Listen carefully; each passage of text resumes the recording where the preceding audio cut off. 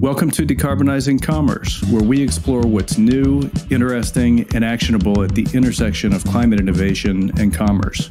I'm your host, Keith Anderson, and together we'll meet entrepreneurs and innovators reinventing retail, e-commerce, and consumer products through the lenses of low carbon and commercial viability. Welcome to the Decarbonizing Commerce podcast. I'm your host, Keith Anderson.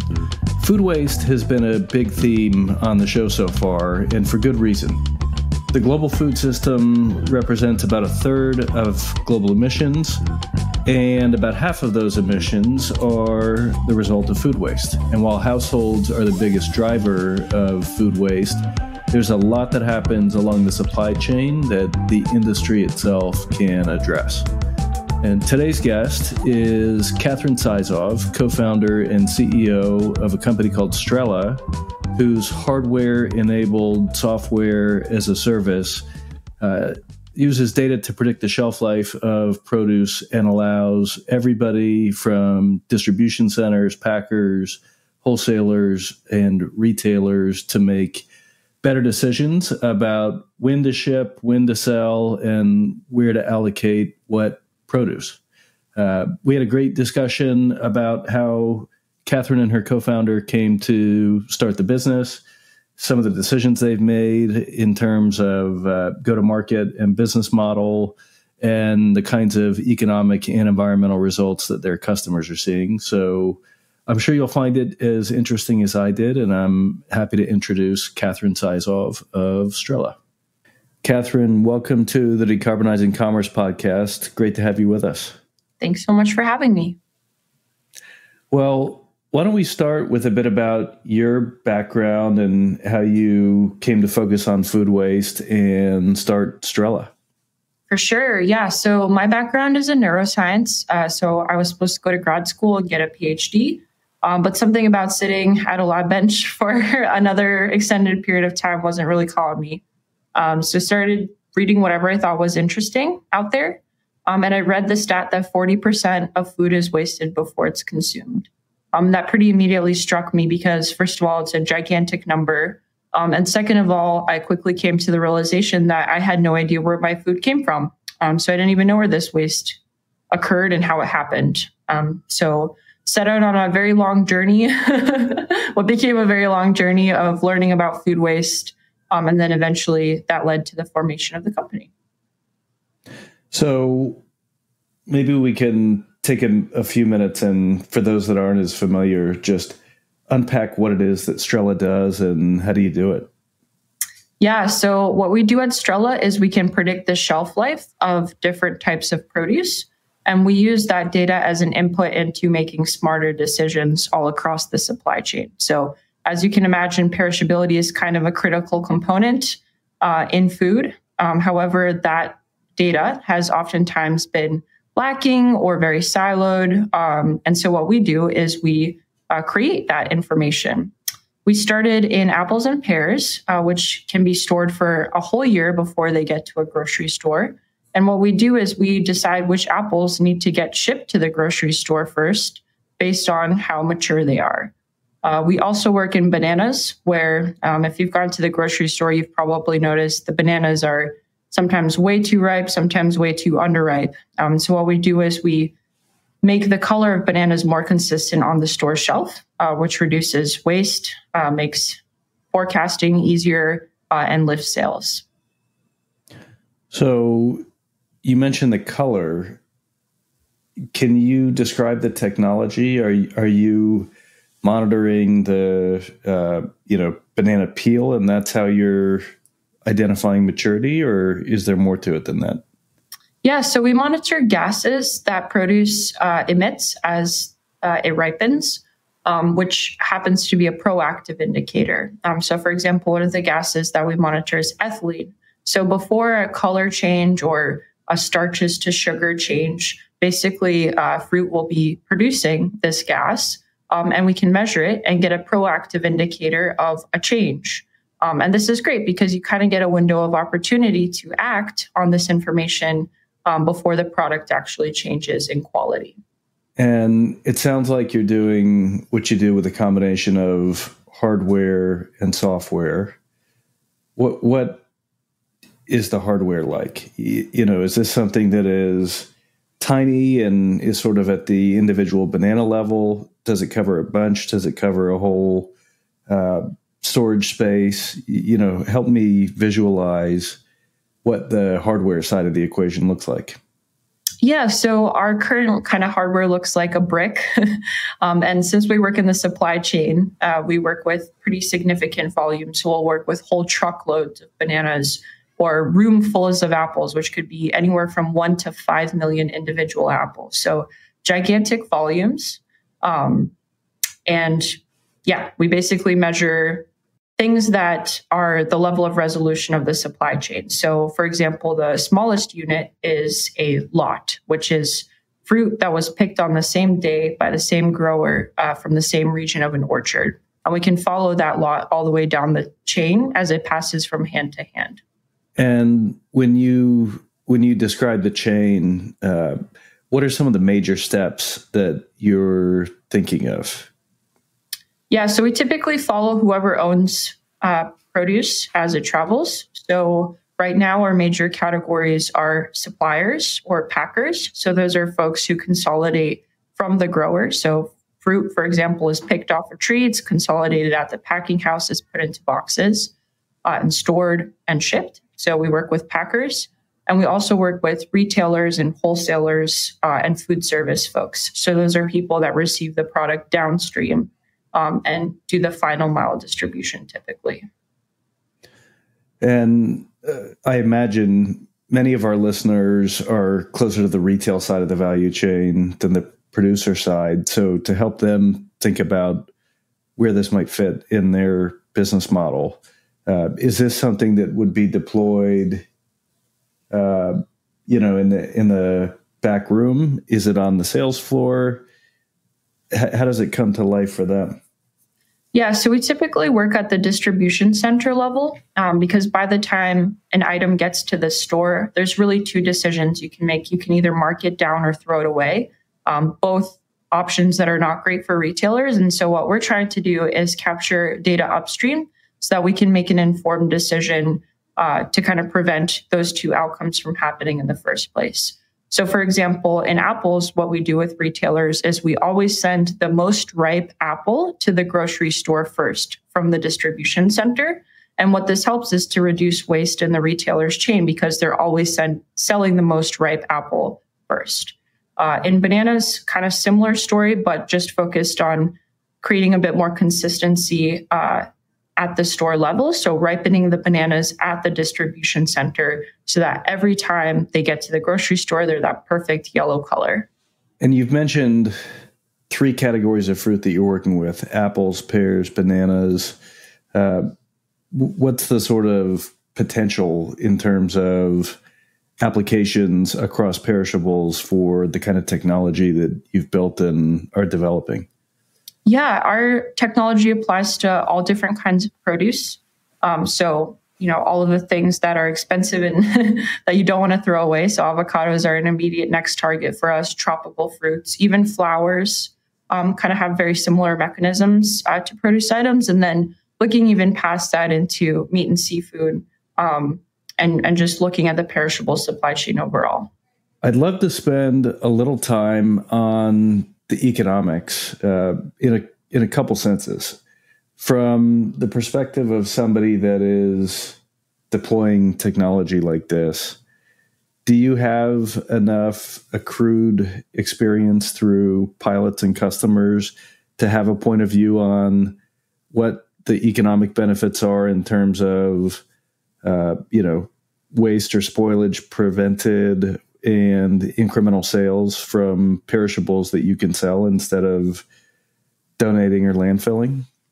Yeah, absolutely. I'd say our ROI is usually at least 3 to 8 times whatever the price is that we charge. So for example, with packing customers in apple storage, we charge $5,000 per room per year to monitor apples and make decisions. And we save on average $40,000 of food waste every single year.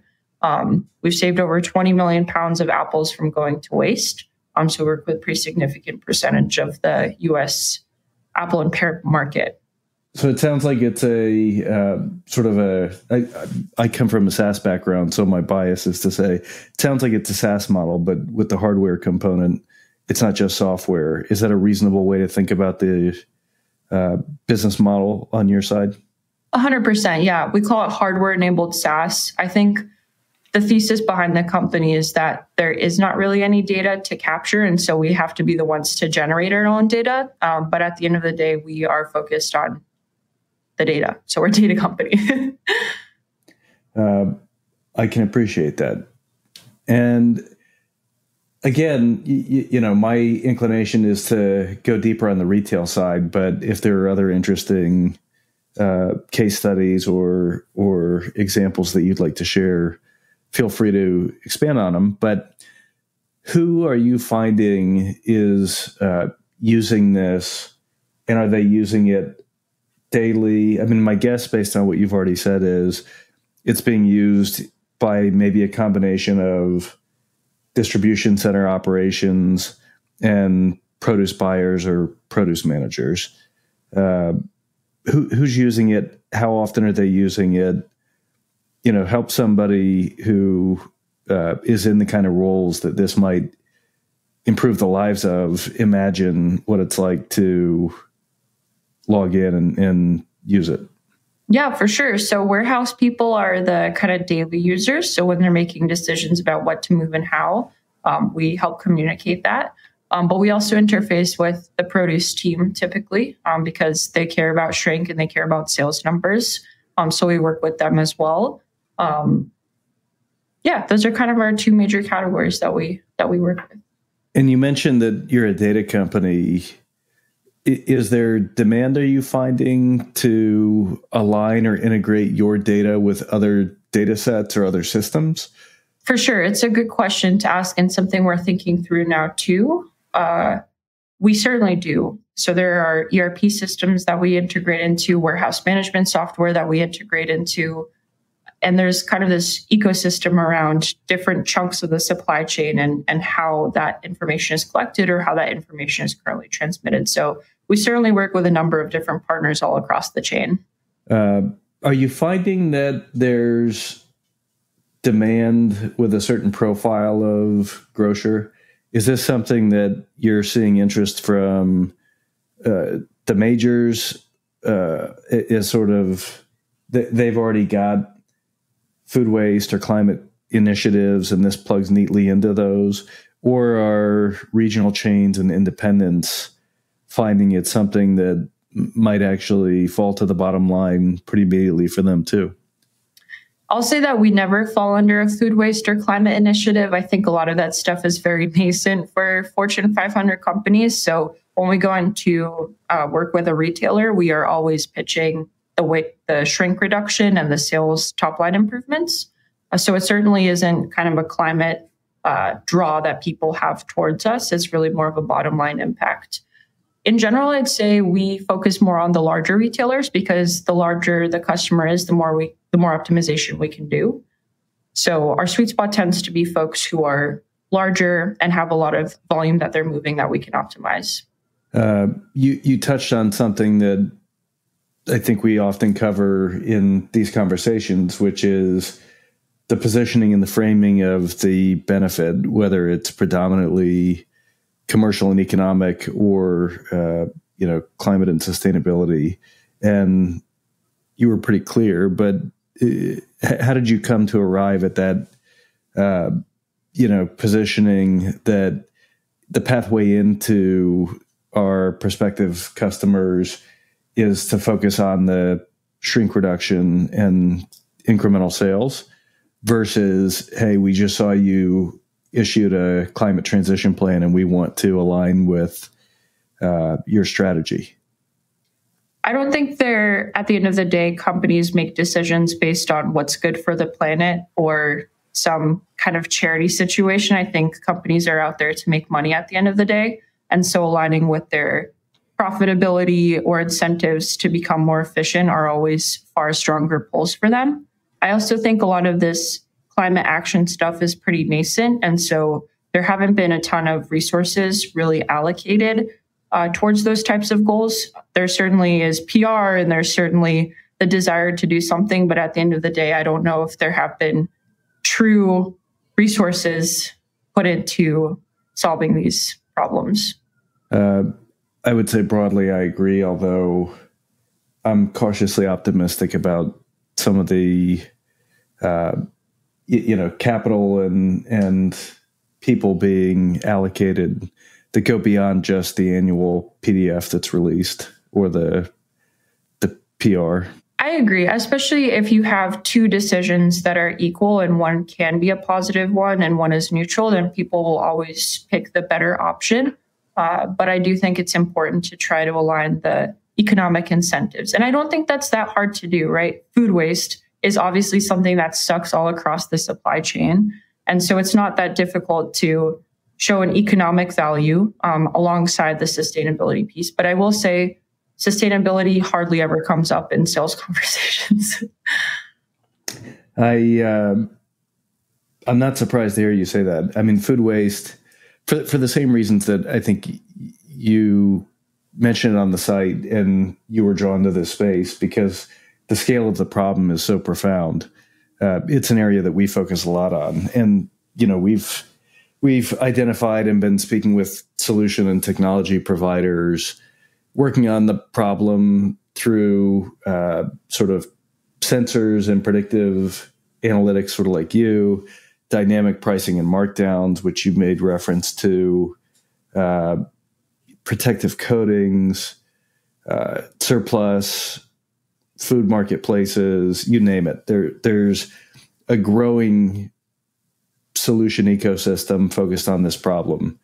And almost to a T, anybody I speak with says, the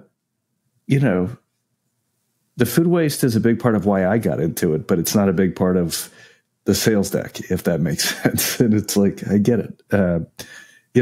As you say, it's hard to sell something without a pretty compelling ROI and economic story. And, you can listen to one or two other episodes of the show and you'll hear a very similar discussion about, when I'm pitching a big European grocer, my pitch is, here's the EBITDA that I can add over a year because I'm going to help you sell perishables that you otherwise would have landfilled. Exactly. I also think in food waste is a little bit of a challenging topic because people point a lot of fingers. So, there'll be articles that come out with, we have a ton of food waste and this person's to blame and that person's to blame for it or that segment. And I think the reality is that everybody's trying to do the absolute best they can.